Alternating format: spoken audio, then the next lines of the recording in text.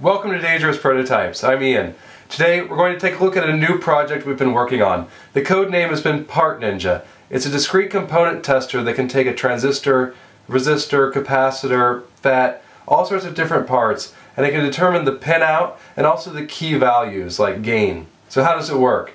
Well, you just take your discrete component like this and you stick it in the tester, and the tester does a series of tests to determine what the part is. In this case it's an NPN transistor with a gain of 36. It also shows the pinout. The collector is pin 3, the base is pin 2, and the emitter is pin 1.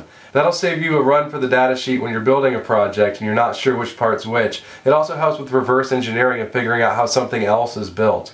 So let's try a few other parts too. Now this part's a PNP transistor, the opposite of the first one. You can see we show the gain and the pinout again. Now let's try a different part. Let's try a FET. This time it shows that we found an N-FET, an N-type MOSFET. It also shows the voltage at which the gate actually switches on and off. Here we're estimating about 4 volts. It also shows the pinouts for the gate, drain, and source pins. Now, it does have a few shortcomings. If you're familiar with FETs, you know that some of them need 10, 20 volts or even more for the gate to actually switch from off to on. Since this is a 5-volt PIC doing the testing, it's not going to be possible to figure out all the different parts. But for most of the stuff you'll encounter in digital electronics, it'll do the job. Now let's take a quick look at how it works. When you put a part into the tester, it manipulates the pins all different ways and tries to find a combination that it understands and recognizes. For example, for an NPN transistor, if you put 5 volts to the collector through a resistor and 5 volts to the base through a resistor, the transistor should turn on and current should flow from the collector to the emitter. Now when this happens, the voltage after the resistor on the base should drop to about 0.6 volts. The voltage at the collector after the resistor should drop to nearly 0 volts too.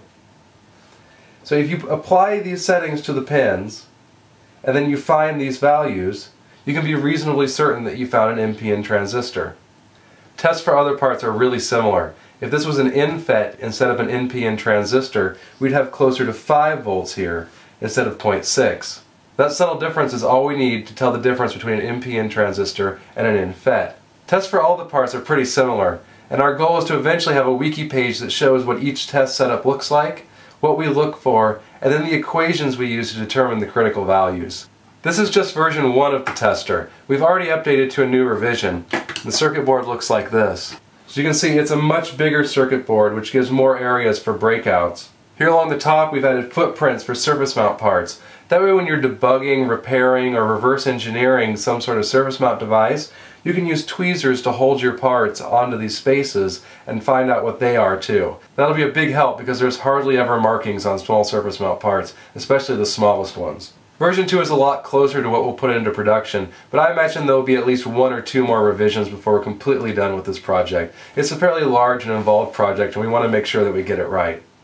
Well, that's it for this week's workshop video. We'll be back next week to talk about our new standard PCB sizes and footprints. We're really excited about this project. Don't miss it. Thank you for watching.